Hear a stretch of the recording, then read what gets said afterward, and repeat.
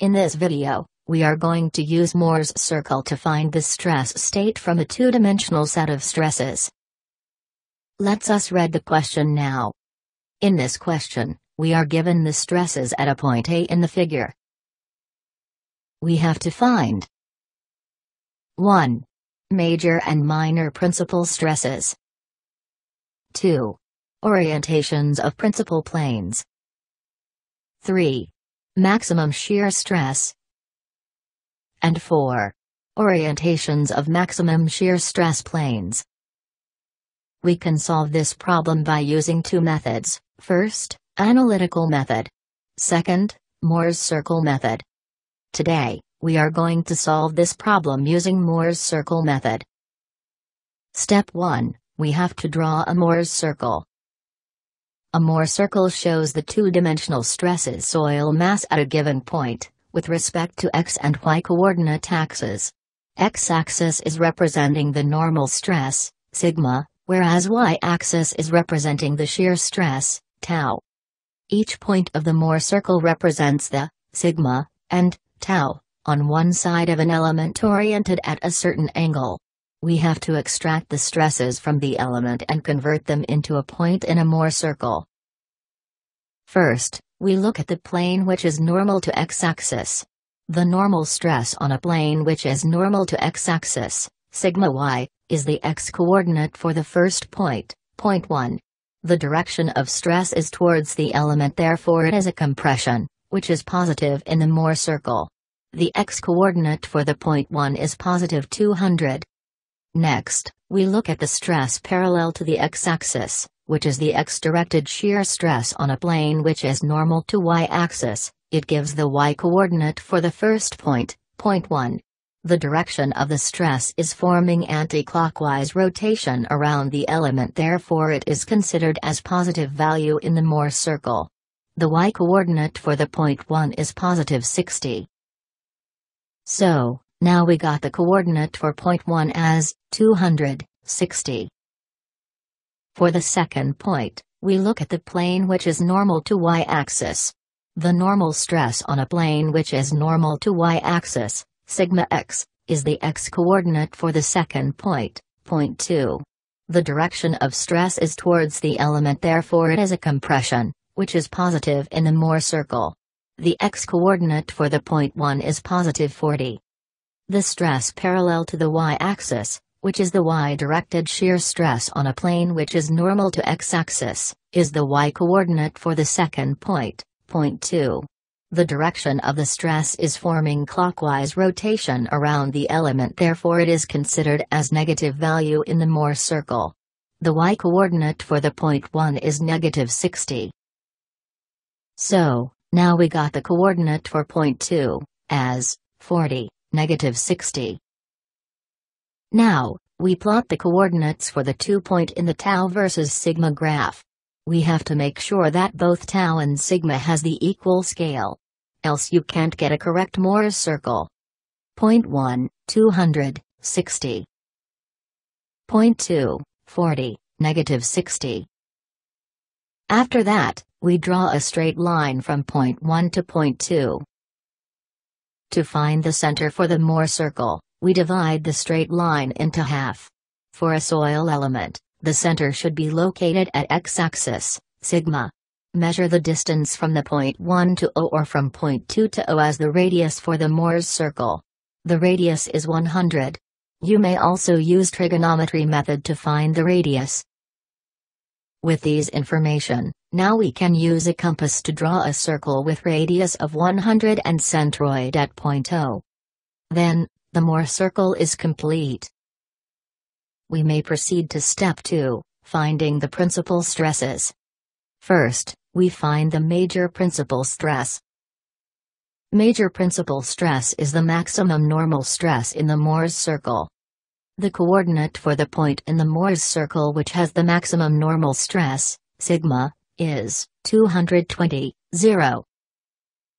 The x-coordinate represents the normal stress, thus the major principal stress is 220 kPa. Minor principal stress is the minimum normal stress in the Mohr's circle. The coordinate for the point in the Mohr's circle which has the minimum normal stress, sigma, is 20, 0. The x-coordinate represents the normal stress, thus the major principal stress is 20 kPa. Next, we find the orientations of the principal planes. In Mohr's circle, we have two principal planes. First, minor principal plane. Secondly, major principal plane. Major principal plane is located at from point O to the major principal stress point, 220, 0. Actual plane of the element is from point O to the point, 200, 60.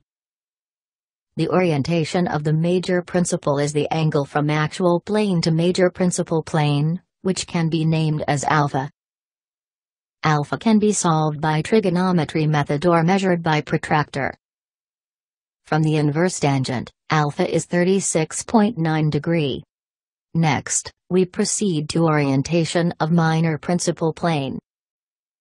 Minor principal plane is located at from point O to the minor principal stress point, 20, 0.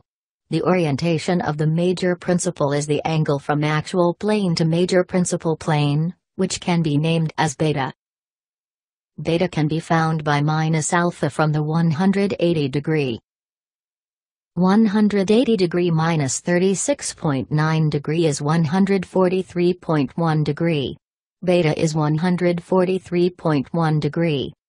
We have solved the orientations of the principal planes in Mohr's circle. Bear in mind that the angle in Mohr's circle is not the same as the actual rotation angle in the element.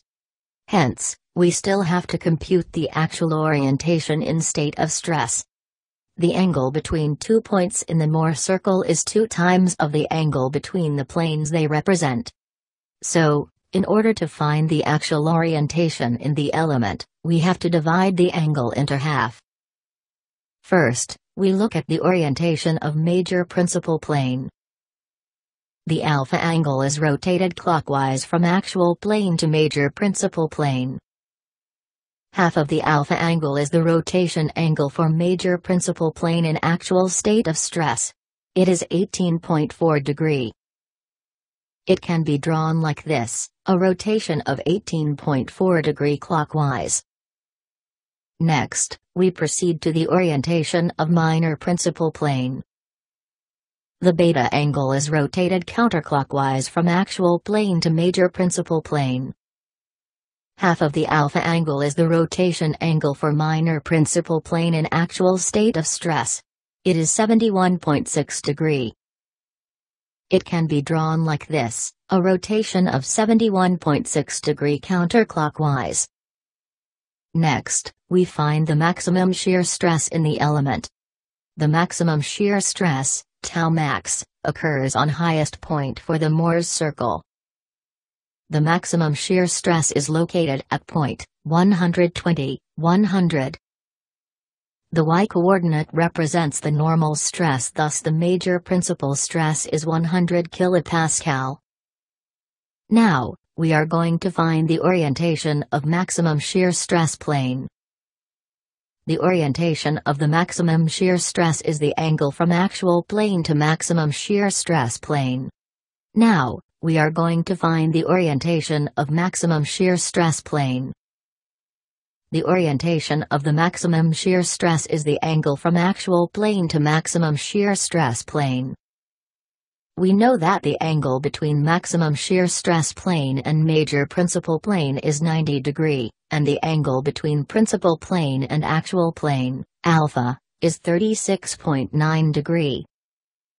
To find the angle between maximum shear stress plane and actual plane can be computed by using 9 minus 36.9 equal to 53.1 degree. Lastly, we compute the actual orientation in state of stress. The angle between maximum shear stress plane and actual plane is 53.1 degree.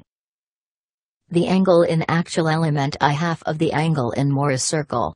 53.1 divided by 2 is 22.6 degree. It can be drawn like this, a rotation of 26.6 degree clockwise.